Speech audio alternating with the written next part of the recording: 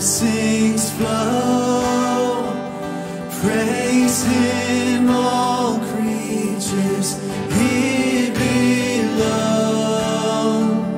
Praise him above you, heavenly host. Praise Father, Son, and Holy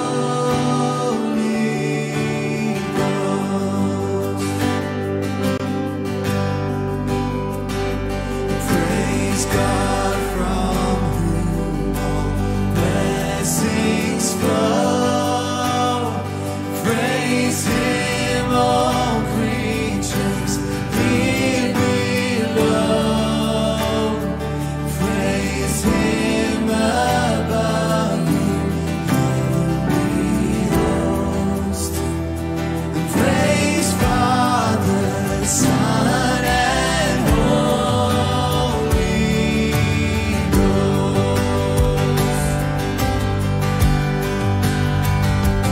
Praise God for all that he has done.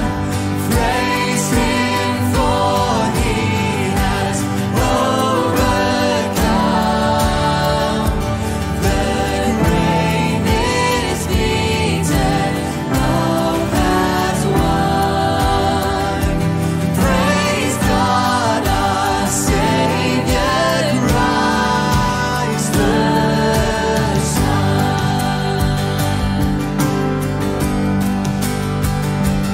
Praise God from whom all blessings flow. Praise him, all creatures here below. Praise him above you, heavenly hosts. Praise Father, Son, and Holy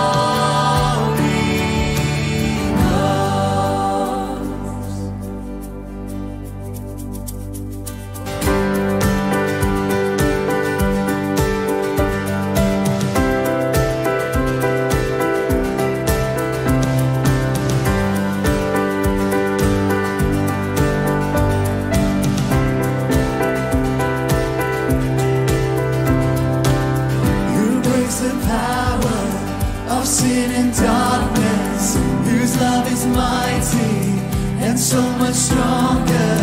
The King of glory, the King above all kings, who shakes the whole earth with holy thunder, who leaves us breathless in awe and wonder. The King of glory, the King above all kings. This is amazing grace. This is unfailing love. That you would take my place,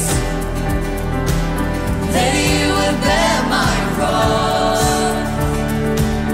You lay down your life, that I would be set free. Oh, Jesus, I sing for all that you've done for me.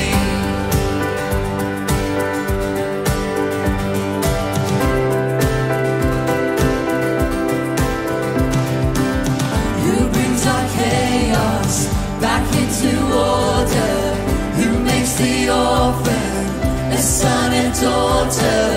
The King of glory, the King of glory, who rules the nations with truth and justice, shines like the sun in all of its brilliance. The King of glory, the King above all kings. This is amazing grace. This is unfailing love. That you would take my place, that you would bear my cross. You lay down your life, that I would be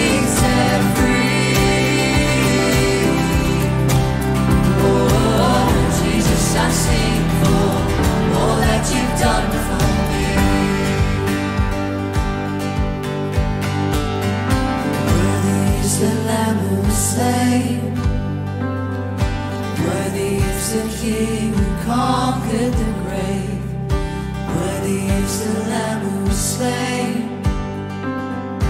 Worthy is the King who conquered the grave. So worthy is the Lamb who was slain. Worthy is the King who conquered the grave.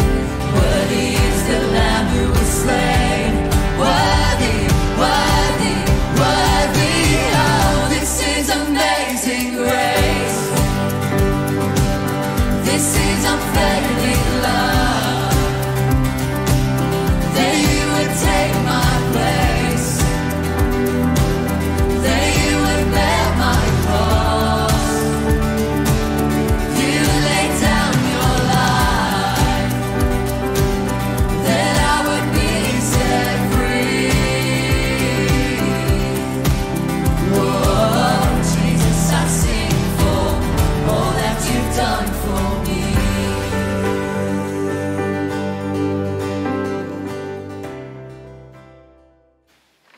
Today we remember the end of World War I on the 11th of the 11th, 1918 at 11 o'clock. There was so much suffering, fighting, horrors, sacrifice and injustice. Even on the last day, 11,000 people died. But we also remember today those who've lost their lives in other wars and conflicts, those who've become injured mentally and physically too through these events, those who are still living in wars and conflicts. So much sadness and suffering, such large numbers of people, it can feel overwhelming. Let's look in the Bible at what Jesus thinks about people who are suffering. Mark 5:24-34 says this: "And he went with him, and a great crowd followed him and thronged about him. And there was a woman who had had discharge of blood for 12 years, and who'd suffered much under many physicians, and had spent all that she had, and was no better, but rather grew worse. She had heard the reports about Jesus, and came up behind him in the crowd, and touched his garment. For she said, 'If I touch even his garments, I will be made well.' And immediately the flow of blood dried up, and she felt in her body that she was healed of her disease. And Jesus, perceiving himself that power had gone out from him, immediately turned about in the crowd and said, 'Who touched my garments?' And his disciples said to him, 'You see the crowd pressing around you, and yet you say, "Who touched me?" And he looked around to see what had done it. But the woman, knowing what had happened to her, came in fear and trembling, and fell down before him, and told him the whole truth. And he said to her, 'Daughter, your faith has made you well. Go in peace and be healed of your disease.'" In my work as a nurse, I see ladies today suffering from heavy bleeding. It's very common. It can cause anemia, tiredness and breathlessness. It can be very difficult to live with. But today we have products and medication and good hygiene facilities. This woman did not have that. She had been bleeding for 12 years. So she must have been anemic, breathless and extremely tired. In that culture, she was classed as unclean.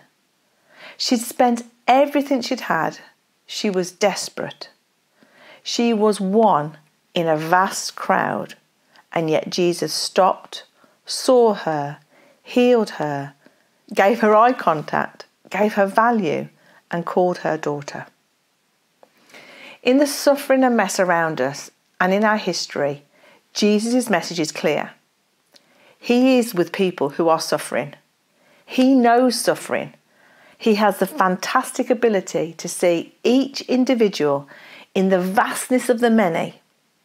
After all, he saw the woman in the crowd. You know, Jesus knew also what it was like to be treated unjustly, to flee as a refugee from conflict, be misunderstood, to suffer and to die. In my readings this week from Lectio 24/7, it says this: God is not distant or detached from pain and suffering that people experience. Jesus has compassion on those who suffer, and he suffers with them. In fact, the word compassion literally means with suffering. You know, Jesus died for us and suffers with us. We are not alone. He's the God who is always faithful, always loving, always strong. In Psalm 46 verse 1, it says that God is your ever-present help in times of trouble. In Hebrews 13:5, it says that God will never leave you or forsake you. So as we remember those who have suffered and are suffering now, remember that Jesus, you are the God of compassion and love, who sees the individual, loves and values each one.